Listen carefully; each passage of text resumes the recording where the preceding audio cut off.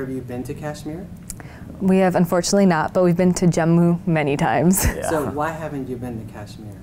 I've asked this question to my dad occasionally, and he hasn't been either for 17, 18 years, maybe even longer now. And he just doesn't think it's safe. I think a part of him also doesn't want to mar the memories that he has of Kashmir, his childhood, and just go back and see what it has become. It's not the same anymore. So when he tells the stories of Kashmir, you know, he's painted this beautiful picture of this like haven for Kashmiri Pandits. And I feel like a part of him doesn't want that painting to be marred by something that is still prevalent there. Sure. So if you have never been to Kashmir and you identify yourself as a Kashmiri, how do you maintain your Kashmiri identity? I mean, we have gatherings here several times throughout the year. Right now, we're at a KOA camp. So at this camp right now, there's over 400 Kashmiri people meeting in this one resort, which is amazing, right? In the U.S., you don't really see these, you know, these kind of gatherings.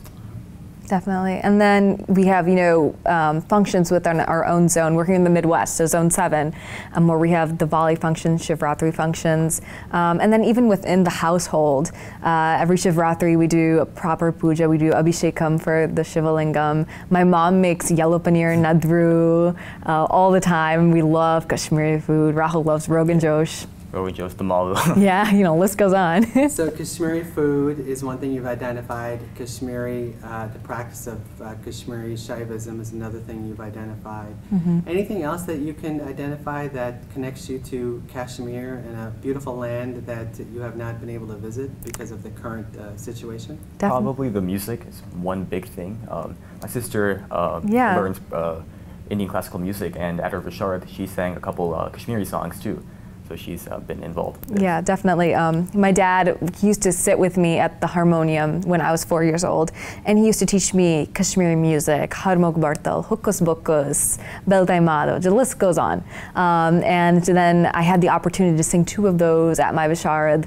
And music is just such a huge part of my lifestyle, and just to incorporate my own culture into my passion is just something that helps me connect with my Kashmiri heritage. Now you mentioned you've gone back to India and you've gone to Jammu, which is part of the state of Jammu and Kashmir, but a different culture.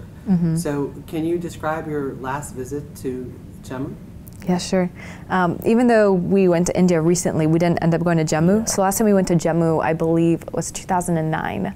And So how old were you then? I was 10. I was around 7 or 6, yeah. Yeah. So, you know, we had a huge extended Kashmiri family in Jammu, and we all lived in one house. We have tons of cousins that we're very close to, and we still stay in contact with.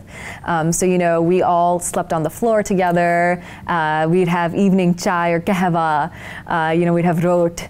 You know, so a lot of, you know, Kashmiri culture is still preserved within Jammu, since they're still considered, you know, part of the same state. There's still a lot of Kashmiris that do still live in Jammu, especially Kashmiri Pandits. So we were invited to go play cricket outside with the neighbors, and they were also Kashmiri Pandits. So that was really fun. Correct. So your father left in 1990, and then he ended up in the United States of America. So you're very present to his experiences.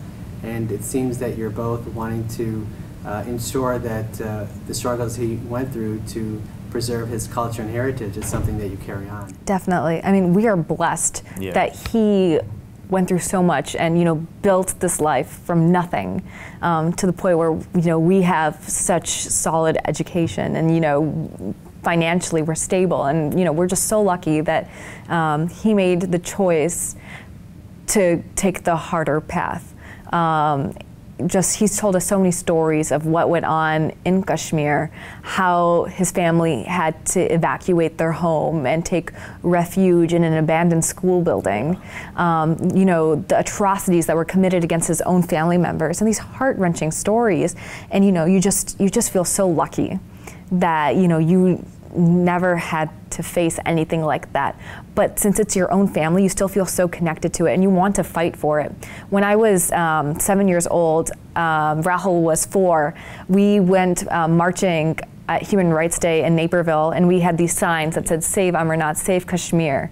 We were kids, we didn't know what it meant then, but now we do. And that's so powerful that these Kashmiri Pandits, they came from Kashmir, they came to the US, but they're still fighting for the Kashmiris that are still left in India, that are still going through these atrocities. They're still fighting for them. And it shows, like Rahul said, how strong the bond is between Kashmiri Pandits.